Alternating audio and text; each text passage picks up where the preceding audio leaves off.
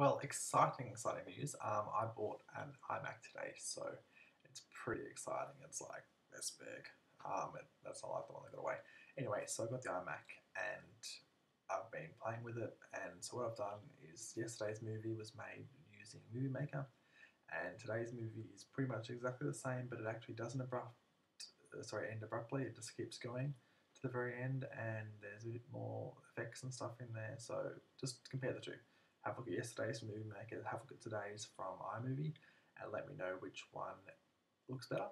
That'd be cool. I know which one I prefer was a lot easier to make, but yeah, let me know what you like. And when I started, I actually liked the song in the background, but after working on it for a few hours, if I hear it again, it's going to drive me nuts. But anyway, let me know what you think. www.carlosmuchos.com, and it's now 11:41 p.m. It's way past my bedtime, so good night, and I'll talk to you all later. Bye.